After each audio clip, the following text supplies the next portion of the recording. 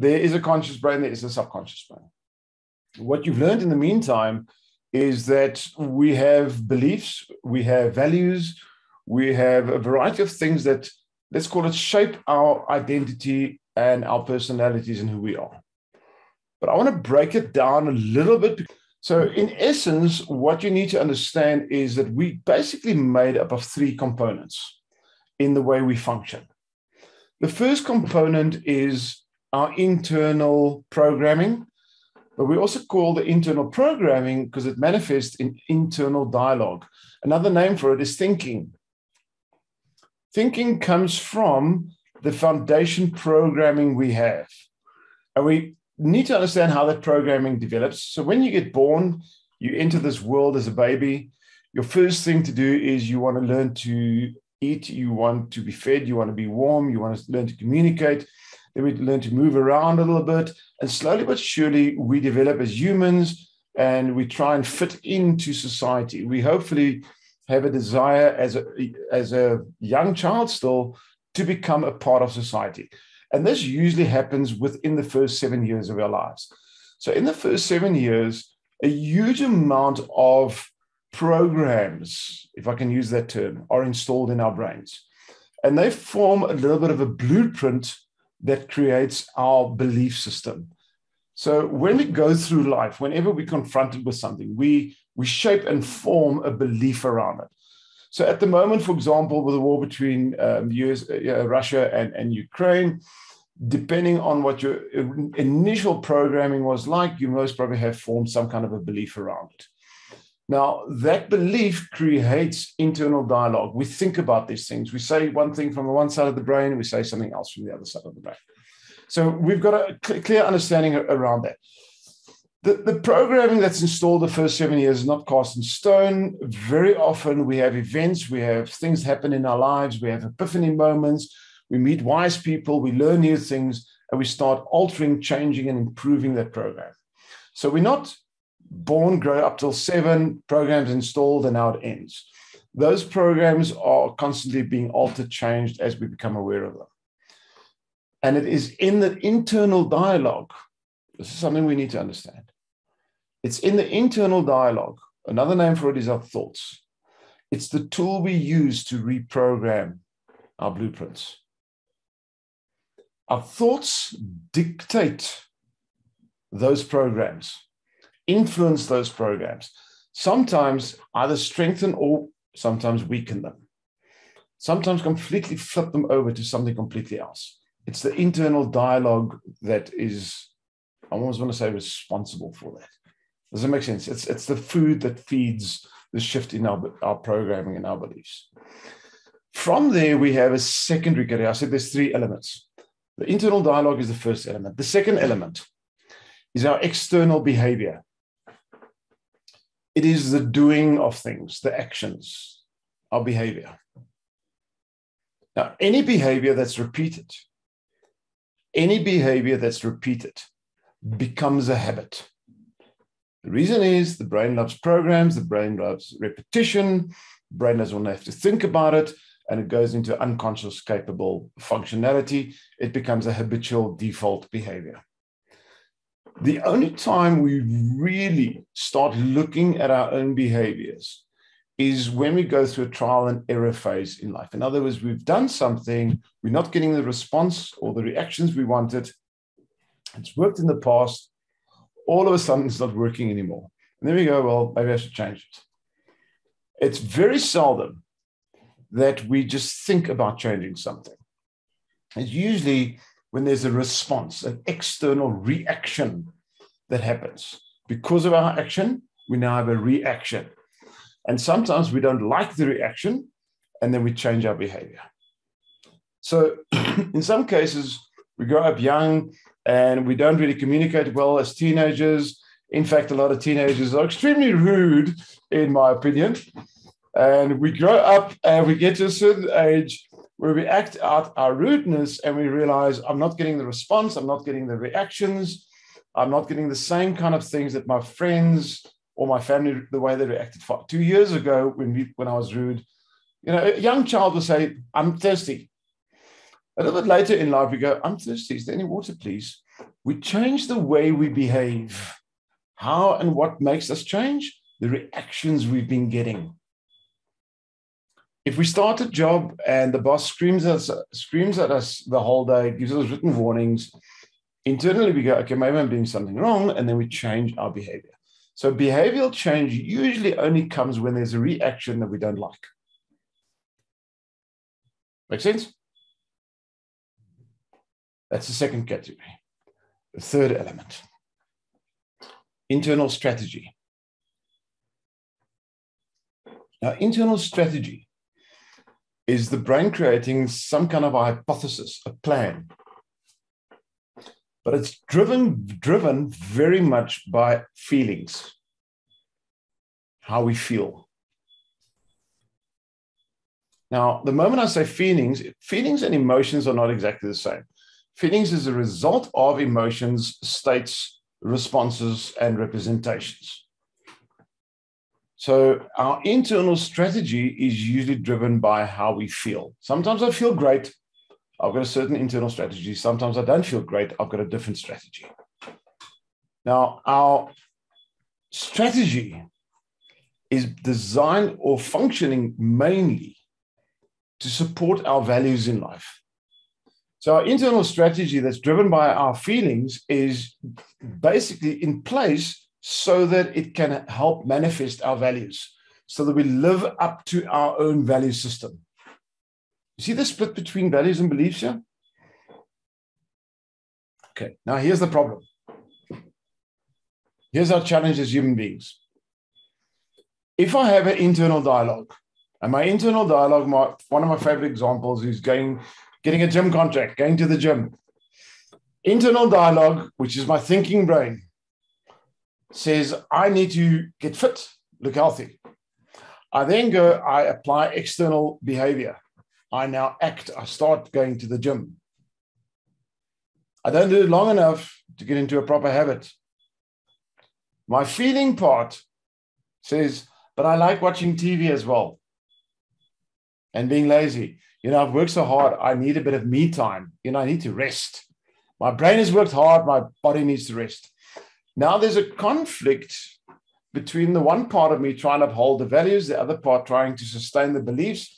And right here in the middle, I've got behavior. And usually when that happens, we procrastinate, we do something else. We look for an alternative. We divert. We come up with a justification, also known as an excuse or a reason. We do something else. 100 years ago, we as humans did not have this problem. Our lives were a little bit different. It was more simplistic. You woke up in the morning, you had a function to do, the same function as your parents did. Your father was a carpenter, you became a carpenter. Your job was be a carpenter, find someone in the village to marry, even if it's the ugliest woman, because there's only one available. She's right about your age, her hips are wide enough, she's going to birth your kids, marry her, end of story. There was nothing else. There was no TV to watch. There was no social media. The Kardashians weren't alive, and we didn't get influenced by other people's rubbish. Our belief system, our value system, and our actions were very easily aligned. Unless someone decided to go to war, and then we had those internal conflicts. But that was basically the only time in life when we had these internal conflicts. The way our lives are structured now, with the variety of choices and options we have available to us, we are struggling to have a belief system and have a value system, to have an internal dialogue, to have a feeling system and an acting, doing system that are all synchronized, moving in the same direction. That's called limiting beliefs and unwanted behaviors. That's the reason coaching and NLP exists. That's the reason if you're going to post on social media, I'm doing a course, I need volunteers, people are going to volunteer. It's for no other reason but the conflict that's happening inside of them. Does that make sense? Here's the thing. The moment we have conflict, internal conflict as humans, the moment my belief system, my value system, and my actions are not synchronized, What we tend to do is we look for an answer on the outside. We don't look for the answer on the inside. We look at other people. So the type of person we look at is someone that we feel some form of alignment with. We look at people that we think are potential us. In other words, I find a version of me that I could become in my future, and I try and emulate whatever they are doing. Let me make it practical. Johnny has got a job. Johnny is a programmer. Johnny earns a measly salary. He lives in a flat. He's got no girlfriend or boyfriend, and he's not too happy with life. But Johnny's got a friend, Marco. Let's give him a name. Marco runs an online store. Marco makes a lot of money. Marco has a beautiful house, a boat, a car, a girlfriend, and a boyfriend. He doesn't care. Marco's just got everything that Johnny is dreaming of. Marco's got a lot of time. He goes on holidays, takes photos, nice selfies next to the beach.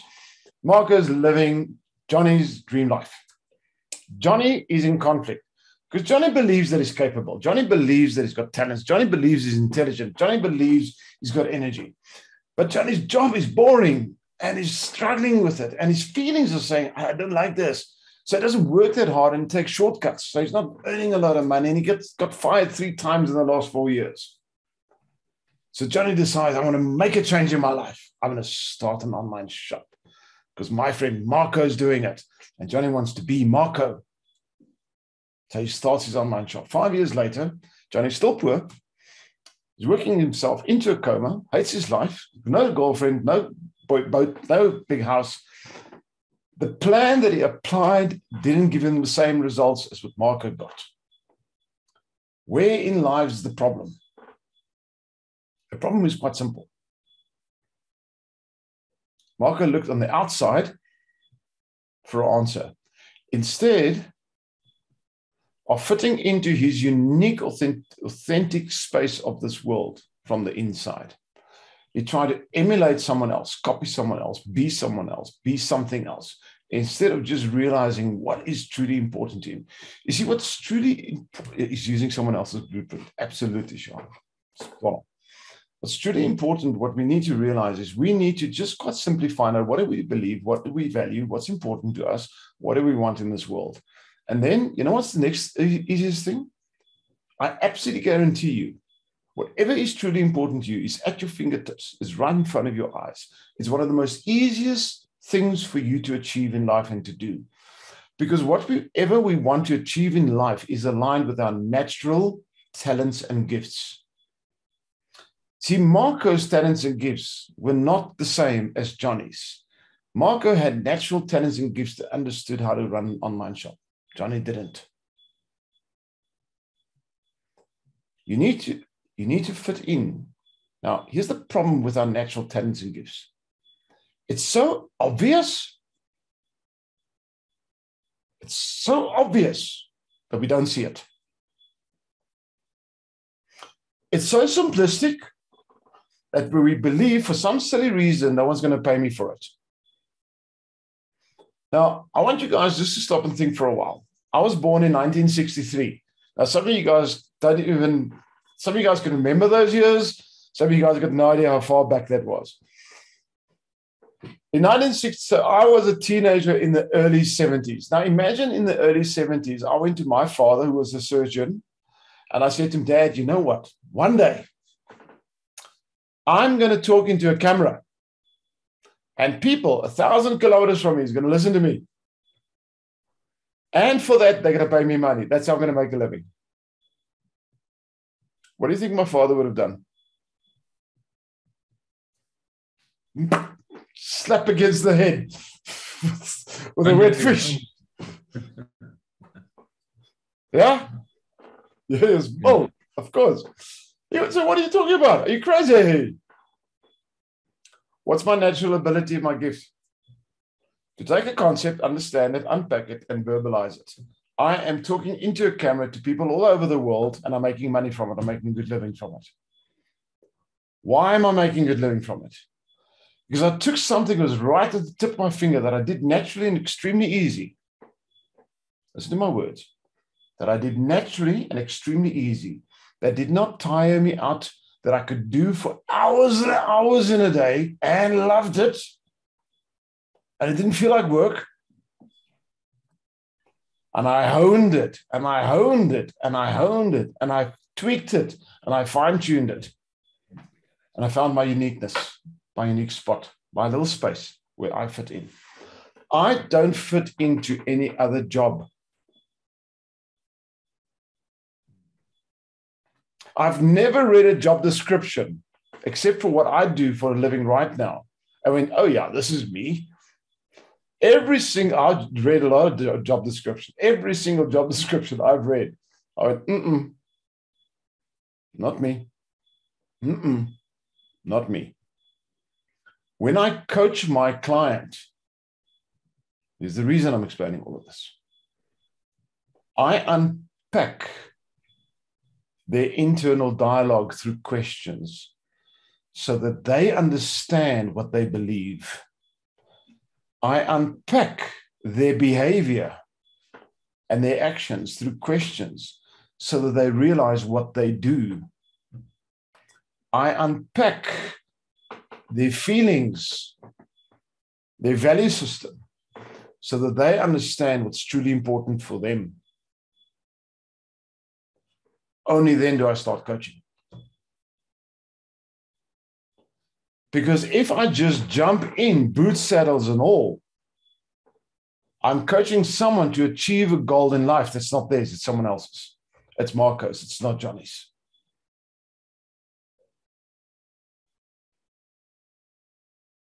That penny drop. You guys get that? Seriously, guys, you need to tell me, did you get that? Because if you didn't, let me repeat the whole thing. You need to understand that it's critical. The differentiation between a mediocre coach and an extraordinary coach is this principle I just explained. Because if you're not going to follow this process, you're going to follow the same way as every other coach in the world, you are going to be just like every other coach in the world. Nothing's going to differentiate you from that. We just had a student that finished our course in January. Quite recently, yes? The other day. She did a session with a couple of guys in America. They're blown away. Now, let me just explain. America right now is the second largest, when it comes to coaching, per capita, the most people employ coaches. Netherlands at the moment is leading in the world. They employ the most coaches per capita. USA is second. So how many coaches are there in the USA? A lot. Have they got access to other coaches? Yes. Have they been exposed to experienced coaches? Yes. We're talking about a woman that finished the course in January. Which year? This one. They want to fly a group of people from America to South Africa so they can be trained by Action Factory because they've never come across coaching like this. What was the differentiating factor? What I just explained. It's going to set you apart from all the other coaches. Every other coach is going to listen to the surface language. All right, I know what you want. Let's go for it. Let's coach. That's the differentiating factor. So, see why I'm trying to harp on this as importance?